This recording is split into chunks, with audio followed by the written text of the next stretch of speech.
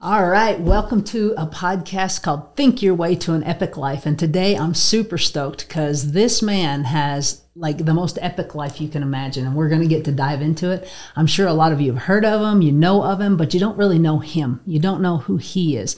And he is a really good man. So we're going to get a chance to know David Roybal a little bit better. Welcome, David. Hey, thank you so much. I appreciate you having me. And thank you so much for the opportunity. I'm excited for today. Yes, me too. I just can't wait to get into the good stuff here. So, David, tell me a little bit about how you started in life. Where were you born? What was life like for you as a child? Okay, so I was actually born in Santa Fe. So I'm from up north, and I grew up as a young kid in Espanola. Okay. So I was born in Santa Fe, grew up in Espanola, and then in about 6th grade, I moved back to Santa Fe. And so stayed in Santa Fe for most of my kid life, teenage life, and then moved to Arizona for a little while, and then moved to Albuquerque. Okay. Yeah. So people who knew you as a kid, would they ever believe who you are today? To be honest with you, I grew up very different than my life is right now, which is good, which has actually helped me quite a bit. I grew up low income housing. I lived like in the projects my whole kid life, right? And so I've seen both sides of the totem pole, I guess, right? So the reality is that I could have veered off very easily and gone a very different direction. But I was very lucky and I was very blessed to meet people outside of my neighborhood that I saw a very different life, right? I saw a very different type of family structure set up, things like that. I had very loving parents, don't get me wrong, right? But they couldn't give me everything that I wanted. So at a very early age, I had to get a job and figure it out. And, you know, if I wanted a car, I was going to have to get a job to buy a car, right? If I wanted things, I was going to have to earn them. That is really cool. So I'm going totally off track here, just bear with me, because I heard you just the other day in a meeting. Yeah. You were talking about your Porsche. Yeah. And you were talking about, I had a goal, and I waited until I hit that goal to get that Porsche. Right. Could you have gotten that Porsche as soon as you wanted it? Sure. Why didn't you? Because I gauge things off of success, right? So I try to teach myself, if I want something, then I have to earn it, right? So I implement that into my team. I implement that into my kids, but I implement that into my life, right? So if I want something, before I had kids, and before I had a team, and before I had all of this, it was a game to me. And, you know, at 20, I started real estate at 22 years old. Yeah. Wow, I wish I had. Yeah. And so by the time I was 25 years old, I was already, you know, making $500,000 a year. I was already selling quite a bit of homes. And so I was building a business, but I was always gauging things off of how many homes do I need to sell, right? Mm-hmm. Want to get a new Escalade. Okay, what does the Escalade cost? At the time, I think brand new Escalade truck was like 75 or 80,000, right? Very expensive car at 25 years old. I wanted to get that. Cool. How many houses do I need to sell? Cool. How many things do I need to do in order to get that, right? So I've always gauged that. And so I've kept that same kind of mindset and mentality even into what I'm doing right now. The Porsche, I wanted an electric car, right? When all of these electric cars came out, I wanted to get one. But I wanted to get something better than a Tesla because I didn't think the Tesla was like sexy enough, right? But I didn't want to buy a car that was a first year either. So I started looking at the Porsche, but I didn't want to buy first year electric Porsche. So I said, okay, if I hit this goal, then I'll get it. And so I hit the goal, I got it. And so that's kind of how I gauge things. Even today, I still do that quite a bit. So if I want something, I'll gauge it. It was funny, Delilah and I have been talking about her office furniture. You know that. Her office was your office. Yes. And Delilah wants this crazy desk, right? And I said, okay, I'll make you a deal. We can get the desk, but you got to sell 2 houses, right? And she's like, but I want it now. It's going to take some time to get in here. I said, well, you got to sell 2 houses and then you can get it. But last night we were talking. She said, guess what? I got 2 listings and I got a sale and I'm about to sell this other one. So that means I get my desk, right? So I'm keeping that mindset in her head so that she understands how I operate. Her and I just got engaged. Yay! Thank you. And so she already knows who I am as a person, but she's understanding my philosophy and my model, right? We implement that into the kids. Maddox, who is her son, he just saw Jeremiah earn some Oakleys, right? And so he asked me, he said, hey, can we get onto the Oakley website? I want to see what the Oakleys are that I would want. We found out the one that he wanted, and we told him how much it was. It was $80, right? And so Delilah says, print out the picture of the Oakleys and bring it to the house. Now we have that in his room, and now he's earning money to get to $80 so he could buy his own Oakleys. That is such a huge gift, David. I mean, no one taught that to you, Right. did they? No, not at all. So how do you feel your life would have been different if they had taught you that at the beginning?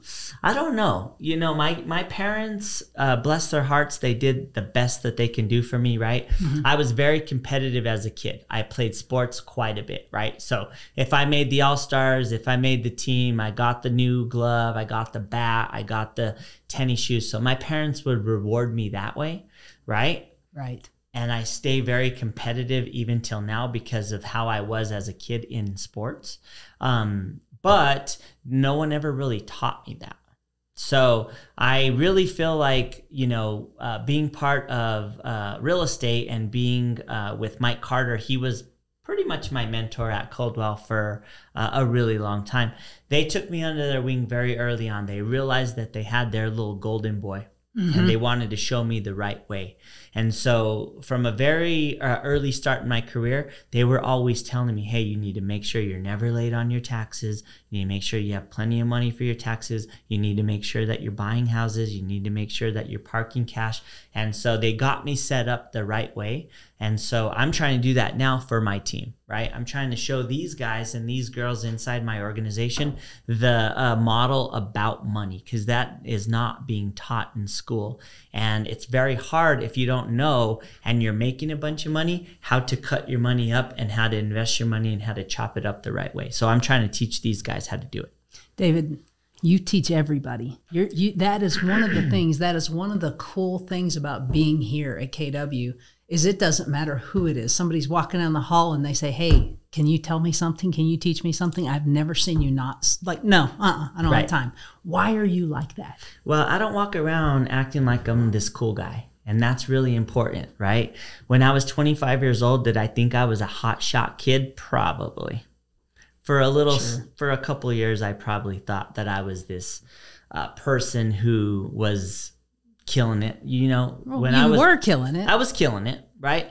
But I also realized as I got a lot more successful, I handled a lot of power people in town, mostly guys.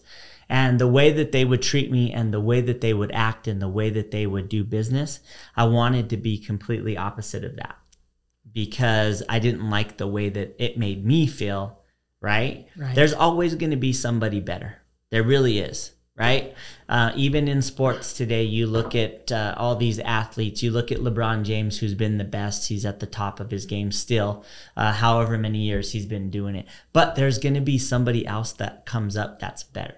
So I've had all the pats on the back. I've had all the awards, all the trophies, all that stuff, and I feel so thankful and blessed to have that. But I don't walk around like I'm different than anybody else, and I think that's why, especially these last couple of years, we've been able to be very successful in the business, especially with other brokers, because I have a relationship with everybody and I keep it cool with everybody. Are there some people that I don't like in town? Yes. Are there some people who've done me dirty in town? Yes. Right? But for the most part, I'm cool with everybody because I treat everybody the way that I want to be treated. There you go. Goes right back to the golden rule. Yeah, for sure. Yeah. Okay, so let's talk a little bit about your real estate it's amazing the trajectory that you're on. I want to talk about that too. Like, Sure. Where do you see yourself in the future? But how did you get from a 25-year-old hotshot that was making 500 grand a year to the David Roybal that we all know and love today? Yeah. Well, for me, I was never really wanting to have a team. So for many years, so for 14 years of my career, I was an individual agent. Okay. So I was listing agent, buyer's agent, marketing person. I had always had assistants, and I've always ran a few people, but never really ran like a team. Mm-hmm. And so one year I had this goal. You know how it is. Like, you get in real estate, you're like, okay, I want to make 100 grand, right? Got to get to 100, got to get to 100. And then it's like, well, I want to get to 250. And then you say, I think I can get to 500, right? Mm-hmm. And then you have this vision of $1 million. I want to get to 7 figures. And the last year that I was basically an individual agent on my own, I was always hovering very close to 100 transactions by myself. The last year I got to I think it was 98 transactions, worked my butt off. Oh, you had to be exhausted. High 6 figures, but I didn't get to that million, right? And I just realized that I needed to I couldn't physically be at the same place at the same time. And that's why I started my team. And I know a lot of people are going to watch this, and I know a lot of people are thinking team, and I know a lot of people right now think that running a team is like the cool new thing to do, but it's very, very difficult. It's very difficult. I've had a big ego check in the last 4 years, because I've always been the guy to go get it. I've always been the guy to sell 100 homes. I've always been the guy to battle for the listing, to win the transaction. And now I've taken more of a leadership role, and that's where I've seen the change. I am really focused right now on the leadership aspect of my life, my organization. And through that, it's created multiple 7-figure income now, right? Not just getting to that 1 million mark. COVID was really interesting for us because I was very scared through COVID what was going to happen, because I was building out my team. Mm-hmm. So I feel like through COVID, the real leaders of any kind of organization stepped up. Every single day, I had a Zoom meeting for months, every single day. I was checking on my people. We had game plans. We were doing this. We were doing that. Well, through COVID, I had the biggest year that I ever had in my career, right? We smoked through 7 figures, right? Through the hardest and most challenging time, because I was very nervous and scared, right? I'm the type of leader that will burn the boats. I am a leader. I'm not a boss. What I mean by that is that I lead by example. Okay. Mm-hmm. I'm not just dictating. Am I the master delegator? Absolutely. I've figured out that role. Right? On. But I am also very good at leading by example and doing the things that we're supposed to be doing in order for the process to go smoothly. Right. And I feel like that's the separator, is making sure that someone understands the process, whether it's a client. That's what separates a good agent from a great agent or a bad agent, right? Or a good leader from a great leader or a bad leader, is that process. If somebody on your team doesn't understand that process, then they're not going to know what to do, what to say, and how to get that deal to the closing table. Same thing on the transaction side, right? If you get somebody to like you and trust you, it's on. But if you can't get them to make sure that they understand the process of what next steps are going to be, then you're not going to get the referral. You're not going to get the review. You're not going to get your phone to continue to keep ringing off of that one transaction. And that's what I'm super focused on, is making sure that the customer experience is very high, so that we can continue to get referrals. Because a lot of our team's business, which is really cool, we're not the type of team that's spending $30,000, $40,000 a month on leads. We're not. I'm teaching my people how to fish. I'm teaching my people how to go out and get it, so that if you decide to not be on my team anymore, you know what you're doing. Joseph Gonzalez, great friend of mine, he just jumped off my team, right? And when we had our meeting, this was a couple weeks ago, he said, I'm ready. I said, you are ready, right? Yes. I've taught you how to run a file. I've taught you how to have an assistant. I've taught you how to do all of the things that you need to do in order to win, right? And so in a weird way, I'm not the type of person that gets really mad. I've seen a lot of people in town burn bridges with a lot of their agents who become mega talent. There's some big talented players who were on teams before. I'm not that type of person, right? I'm almost like proud papa. Yeah. You know? Yeah. Get it, baby. Right. Go after it. Go get it. Go do it. And I'm always constantly building my bench anyway. For me, I'm very blessed because if I want to hire 10 people, I can get on Facebook and do a live, or I can do a video and say, guys, I'm opening up some spots. And boom, I can get people, because a lot of people already come to me about real estate, but I'm really selective on who gets to play with me. You know? So why is it important, or is it important for someone who's new in their business to get on a team? Well, I think the model of a team right now is like the old brokerage model, right? Exactly. Like an old, Coldwell Banker. That's the only other experience that I have, right? So, it's a turnkey setup. When you go over to Coldwell Banker, right? They have a training program. They have onboarding. They have somebody putting up your signs. They have somebody making a flyer for you. They don't provide the lead, right? But they try to teach you all of those things. Well, if you jump on a team who is running it properly like a team, you got proper onboarding, you have a transaction coordinator, you have a productivity coach, somebody's going to take you from start to finish. You have somebody who's going to help you on the back end, on the transaction side. You have somebody who's mentoring you, guiding you, teaching you how to win. So if I was a new agent, right, that's what I would do. And that's what I did. I was actually on a team when I first started. So this was before teams were even a thing, is I knew how I learned. I learned through you showing me versus reading a book. Right. Like if somebody said, hey, yeah, you're going to be on my team, and this is our onboarding pamphlet or booklet that you need to read, I would not be a good fit for that team. Right. I would want to go on an appointment, show me how to do it, let me watch you, let me learn. That's how most people are learn, right? But that's how I learn. And so that's kind of how I try to teach my people, is I would try to get people to do the things that I'm doing so that they understand the process of how to do it when it's their opportunity. Whew. Okay, so real estate, equal opportunity for anyone? I don't know if it's for anyone, right? The cool thing about real estate is sky is the limit. The cool thing about what we do is that we don't have a ceiling as to what somebody tells us we can earn, or how much time, energy, and effort we put into something, right? So that's the cool thing about it, right?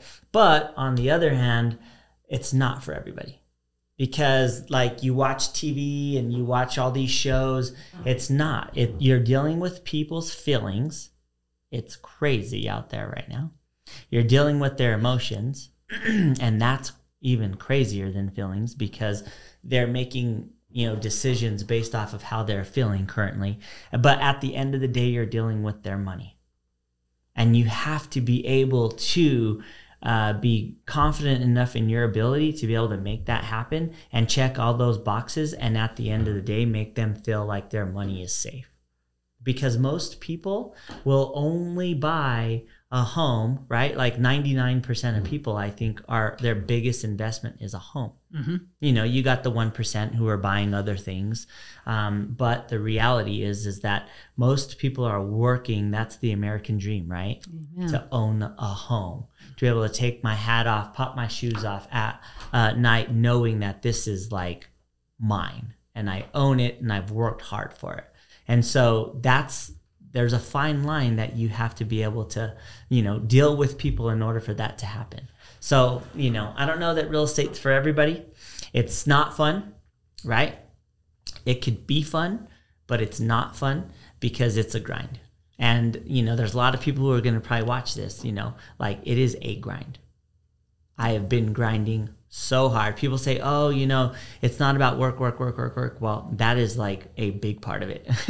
Well, yeah. So what would you say to the people who might be listening to this that are really, truly, this is really their heart when they hear you, are going to say, you're just lucky. Yeah.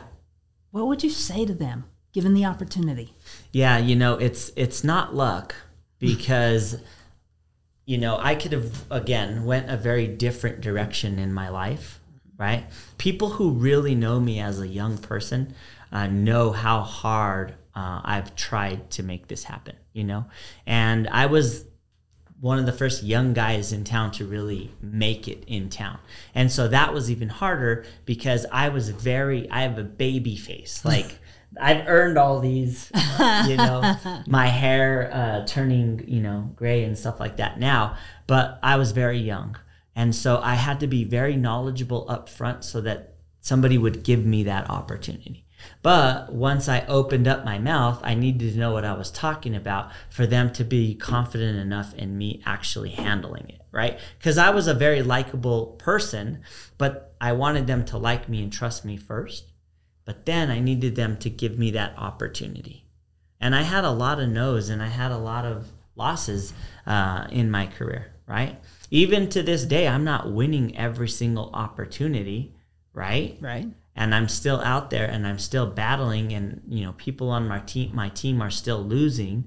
But you have to be able to feel that in order to grow, right? How much failure... A successful person has how much failure? More than 50%, honestly. I've lost more than I've won. Promise. Mm-hmm. Right? But all those losses... So how do you get back up?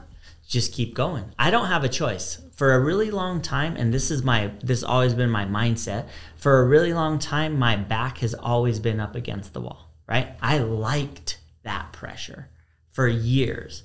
That pressure now isn't there as much because I have people inside my organization who are carrying and lifting the heavy load, right? Mm-hmm. But for a really long time, I have always had my back up against the wall, and I like it. You know, I've taken care of my parents, right? I bought my mom a home. I bought my dad a home. I bought my dad a new car.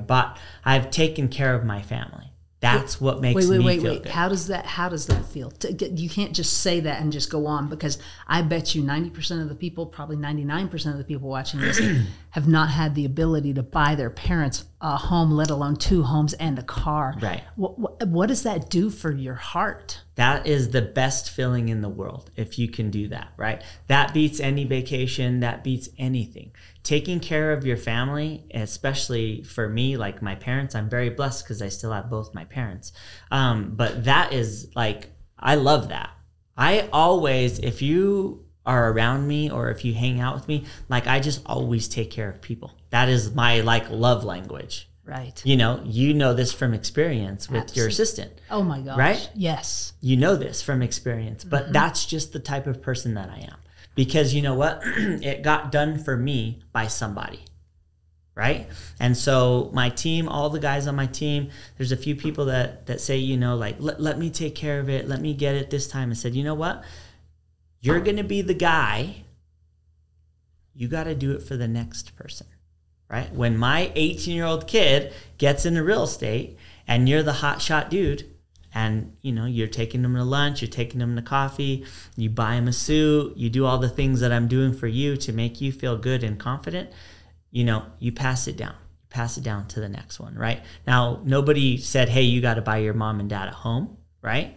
But my mom and dad would have never been able to buy a home. They would have never been able to do it. So I did it for them so that they know that they have a place to call home for as long as they want. Wow, that is so awesome. I heard you once tell a story. I don't know who asked you the question, but you told a story about what was the most fun thing that you ever did because of your wealth that gave you the opportunity to do it, and it was take your mom to Vegas. Oh, yeah. Tell me about that. Oh, that was so cool. So last year, my mom, bless her heart, she worked at the deli at Smith's like for 30 years, right? hardest working person out there, right? And she had never been to Vegas before, ever. She was 69 years old. Last year was her 69th birthday. And I said, hey, grab your sister, grab your favorite sister, and we're going to go to Vegas, and we're going to spend the weekend in Vegas, right? So it was Delilah and I, my mom, and my aunt. And we had a ball, right? She had, beautiful room at the Wynn. We did shows, we did dinners, we went out. I took her to Bruno Mars. We went to a concert. Like, we just did it up. I think I blew like 10 grand in like 3 days on my mom. It was so fun, right? But I created a memory for my mom. I really created a memory for me. I'll never, ever forget that, right? But I created a memory for my mom because she had never been able to do that, and she did it up. You know what I mean? And she had a blast with her sister and with Delilah, and she was able to experience it. My mom is, I can call my mom right now. I can call my dad right now, say, hey, can you help me out at the house? Can you go mow the lawn real quick on a listing that they didn't do? Or can you go and clean a house? Right now, they would do it in 1 second. They would do it for me, right? But they would do it for me regardless if I would have bought them a home or not. That's just what they do for me, And so that's what they've taught me to do for others. But it's a very, very cool feeling to be able to do that. More than anything that I own, more than anything that I have, for me to be able to create those types of experiences for my family is really important to me. When you do it for so many people, yeah, it's just amazing getting the opportunity to be around you and everything that he's telling you guys. It is absolutely true. Absolutely. It's almost like you are watching and making sure everybody's okay. And if they're not, you're on it. Like, make sure that gets taken care of. Let's handle it. It's just really interesting. Like, I like that feeling, I like being that person, and I feel like I could be that person, right? I don't wake up every single day and say, ooh, I'm going to like make $10,000 today. I never think about the money. I promise. I don't wake up every day, wear a suit, and think about the money. And that's the difference, because I don't put that first. And I try to teach my team that when somebody tries to ask us to do a sweetheart deal or do this or do that, there's all these people who are looking for leverage to try to make an extra dollar. We would never risk that ever for money, right? I would never do that to risk that in order for me to build to burn a relationship, right? Right. And so that's important, because there's a lot of people that think, oh, well, these people are doing really good. They must be shady to get ahead or do things like that, right? And that's not how I operate. So, David, we need something that's applicable to people that they can start to use right away. Sure. What do you do every day? What's your morning routine? So I think that, like, if I had to say one thing, right? Get yourself into the mindset of affirmations. Affirmations are really important because it's making you believe something, right? For years, I've been doing this probably 10 years every day, right? I write affirmations down, and then the night before, I write down what I need to do the next day, okay? So that I have something to work off. Because you can easily come to the office, grab some coffee, make the rounds, say what's up to everybody, right? Jump in your office, make a couple calls, it's lunch, go get food, go hang out. Before you know it, you're at happy hour. Before you know it, it's 8 o'clock at night. And you've spent $100 and you didn't do anything to generate opportunities. Right? Yeah. So affirmations for me, it keeps me grounded and it gives me an opportunity to know what I'm focused on. B, it keeps me in the right mindset for what the task is ahead. So I make sure that my team and myself understand. So for like the affirmation that I've been writing, right? I enjoy selling 2 homes per week. I enjoy selling 2 homes per week. I enjoy selling 2 homes per week. Right? So you get one affirmation and you write it how many times? All month. So I fill up the whole page. Okay. Right? And I write it every day for 30 days. And then after 30 days, we'll switch it up. Okay, now that's applicable, guys. If you do it and just see what happens. Yeah. Well, you gotta get yourself into, do I want to be the best dad? Do I want to be the best person? Do I want to make it to the gym every day? Whatever your goal is, it doesn't have to be business, right? For me, it's business because everything outside of going to the gym, I'm pretty disciplined at that. Eating right, drinking a certain amount of water, going on my walk, doing all the things that I've just built that into my brain, but making sure that I consistently hit my goal. If David Roybal can run a team of people and still hit 2 a week, then I'm at 8. Then my team carries another 20. Then we're at 28, right? That is a big life, right? That is having a big vision. And sometimes I'll hit it and sometimes I won't. But if I can get 6, cool. If I can get 5, cool. If I can get 10, cool. But my goal is 8, and I gauge that always. So if somebody needed something quick startup, I think affirmation is really, really important because it gets you into the right mindset. It's funny, of all the self-development things that I did for years, so that affirmations was the thing that I just wouldn't do. And then when I'm doing it, it's like, why would I not do that? It's the easiest thing in the world to do, and it's powerful. Right. So how do you convince somebody that it's not Stuart Smiley in the mirror saying, I like me? Right. Well, I think that you just have to try it. Try it and see what happens, right? Why do you think that they make you at Bold make, 15 calls a day? 20 contacts a day, right? If you really, truly did 20 a day for 30 days, I promise you would have something going on. I promise you. Yep. Right?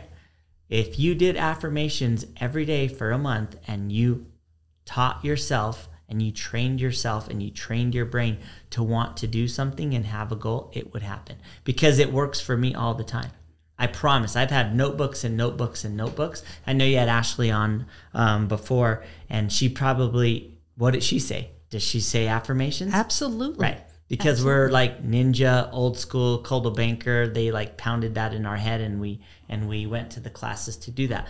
But they taught us that, and we've done that ever since. So it works. I promise. Oh, yes. It absolutely, I promise too, it absolutely does, from somebody who is just, no way, I'm not doing that for whatever reason. Yeah. So somebody wants to go from, let's say that they're doing $7 million a year. Right. And they're getting overwhelmed by it. What's their next step? Well, really, truly, you need to make sure that you have the right admin team in place. I have always had admin team in place, and a good assistant. I mean, for me, somebody who was, pounding at a high level, you can easily get to 70, 80 with one person. Easy. If you have that right one person. I'm talking about 70 or 80 units, right? Homes in 1 year, right? Once you hit 70 or 80 homes, you have to have some other people. You have to. Yeah. Because then you're going to get burnt out, right? I got divorced, and I had a 3-year-old and a 1.5-year-old baby, and I was this crazy realtor, and I went from always being able to meet you at any time to a single dad with 2 babies, and so I had to get very good at time. I never really lived off of a calendar or a schedule, and now my whole world revolves around that, right? So you got to make sure that you're disciplined enough for you to be able to put those in your schedule, make sure that you have the right mindset in order for you to make that happen. But you have to have a right admin first. And really, truly, you can utilize a showing agent to offset your time, but the next hire has to be another admin. You need 2 solid admin, one on the listing side, one on the transaction side. And if you're the only person doing sales, you can easily hover at 70 or 80 if you have 2 admin on your team. Okay. So I would say 2 admin first, yourself, and then showing agent. Don't get a buyer's agent first. Get a showing agent. Have overflow. Teach somebody how you like them to show the house for you. See if you like having a showing agent before you take somebody on and bring them on your team. Okay. What do you do with your money? How do you grow your money that you're making? I've always been a very big investor in real estate because that's what I know, right? So there's a lot of different models out there. There's a lot of people that say, oh, well, I have 80 doors, I have 100 doors, and that's amazing and that's great. But nothing is paid off and they're getting good cash flow. But if something happens, they're really maxed out, right? They're really maxed out. For me, my mindset has always been buy 5 homes, pay 5 off. Buy 5 homes, pay 5 off. So I have 15 homes, 15 rental. Well, I have 14 rentals in my personal home, right? Okay. And so of the 14 rentals and my personal home, I have 10 homes free and clear. Sweet. Right? So it's different because I'm sitting on probably $4.5 million of equity, which I have lines opened on. If anything comes up and I need it, I can take advantage of it. But my goal has always been, okay, I need to get to $5,000 a month cash flow. And I need to get to $10,000 a month cash flow. Now I'm sitting at $25,000 a month cash flow, right? Yes, on the rentals, but I'm sitting on almost $5 million free and clear. So if my mouth breaks, right? Sure. Everything plus my personal residence has been paid off for years, so I'm sitting on $1 million home in Tanawan free and clear, right? Mm-hmm. But I have an opportunity to go out and buy stuff. So, if you're trying to be an investor, don't get so caught up in the doors because the doors means nothing. It's ego. It's cash flow. Yeah. I am driving around in a $150,000 car. I'm not paying for it. Yeah. Somebody is. My kids go to private school. I'm not paying for it. Somebody is. Right? So that's how I gauge success too on the investment side. It's not that you're just parking a bunch of money in real estate and hoping and praying or have a bunch of money in the stock market. It's, is your money working for you? And you got to play the long game in rentals. I've been buying real estate for 18 years. Now I'm reaping the benefits of it. Now, 21 years later with $25K in cash flow. Right? Yeah. And all of this stuff paid off. So as I've had big years in real estate, I've paid things off. There's some people that say, oh, that's dumb. Don't pay off the houses. Don't do this. Don't do that.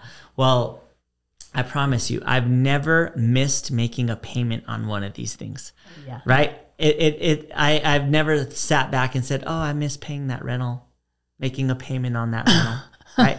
It's like, ooh, here comes $2,500. Here comes $2,200. Here comes $1,900. Yeah. That's basically paying for everything else that I'm buying and owning and have now. So it's how you set it up. So don't get caught up on the doors, I promise. Right. And I've heard so many people that do. It's almost like it's an ego thing. It's ego. I've got this building on this street and it's like the building. I got 80 doors. I got 100 doors. Well, cool. Uh-huh. Yeah. How was that through COVID when no one was paying you? Oh gosh. On your apartment complex. Mm-hmm. And right. There's nothing you could do. You couldn't. Yeah, you can't kick them out. Yeah. So COVID was a big test because I think that it showed a lot of people what they can get away with, right? Mm-hmm. But it also showed people. I know a lot of millionaires on paper. When something happens, can you survive? Can you eat that? Mm-hmm. Right? And that's the difference when you have a free and clear asset versus something that's financed and nobody's making the payment. So it's almost like you're a hybrid with Dave Ramsey and other people, right? Because Dave is like... I think he's an idiot. But it is this, you've got it paid off. Yeah. Right? It's different. Like he's like, oh, don't go buy a house. Don't use other people's money. Like, yeah. I don't think that's dumb. Yeah. Right? Right. I'm saying get them free and clear, but make sure you still have some money in the bank, right? But keep the lines open if you need something. Could I go out and pull a bunch of money on these rentals? Here's the other beautiful thing about free and clear, right? If there's a $2 million apartment complex that I want, and I could take 100, 100 out of all these free and clear. The beautiful thing about having it free and clear is that 100 that I just borrowed, the tenant's paying it back, not me. And then I'm buying the $2 million apartment, and then that thing's cash flowing. I'm not the type of person that's just buying to buy though. I'm very selective on what I buy, and I can stay patient, and I'm not afraid to sit on some cash if I need to. You know, a lot of people say, make your money work for you. Yes, that's fine, but make sure you have some cash readily available, because if things continue to shift in the next couple years, the person who has the cash, it's on. That's right. Because then we're going to be able to really buy things at a discount. Because financing is financing, right? I don't care about the rate as long as I'm making money on my money. But if there's an opportunity that you can take advantage of and they only want cash and quick close and you have a couple hundred, that's where you make a lot more money. Okay, so do me a favor and look in the camera and talk to buyers. Why should they not care? Let's just say this is a home. They're not an investor. They're not, but they're living in an apartment. Right. Why should they still buy? Well, you have the benefits of a write-off. That's step one, right? And here's the cool thing about an interest rate. It fluctuates all the time. So you don't necessarily have to be married to that rate, right? You could date the rate for a little while. But at the end of the day, it's your home. And so if you wait and the rates go up, and even if the price goes down, you're still paying more in interest over time, right? Mm-hmm.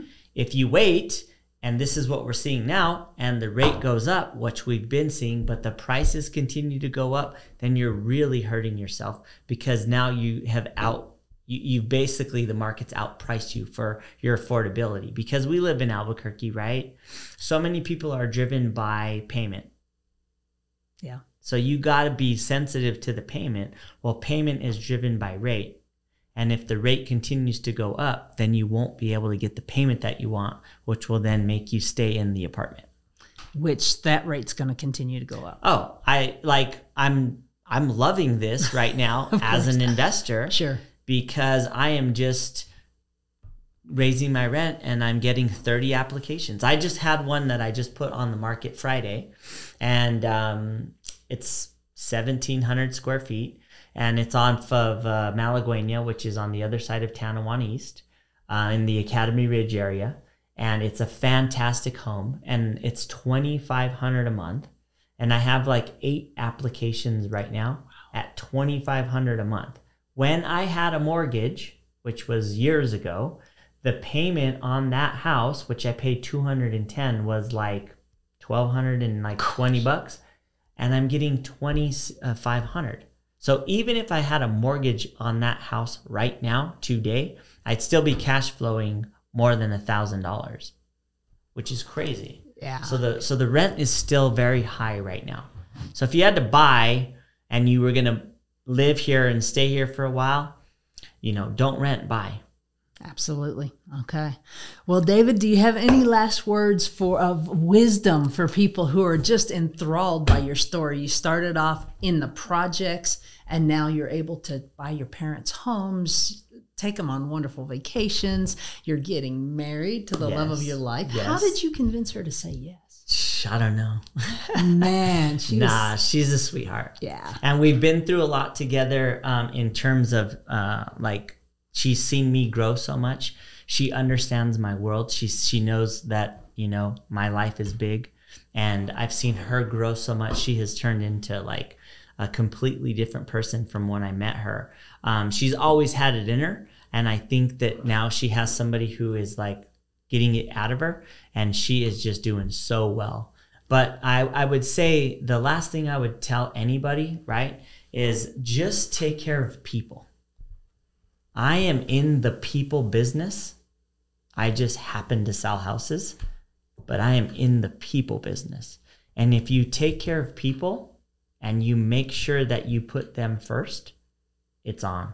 And that's in any sales job. That's in any job, really. Right? But in real estate, if you just focus on the customer, I promise, everybody says that, but so many people get caught up in the money. So many people get caught up in the feelings and the emotions of the transaction. If you just take care of people, right? I see Delilah right now. She is like above and beyond on all of her clients, and it's so wild because she just gets so much business out of them. And I'm still like that. And I was once like her. My operation is very different now, where I have a lot of people touching my clients, not just me. But I see a lot of me early on in Delilah now, and she just takes care of people. And it's so crazy that if you just do that, the amount of opportunities that come your way. It's all about relationships, isn't it? Yeah.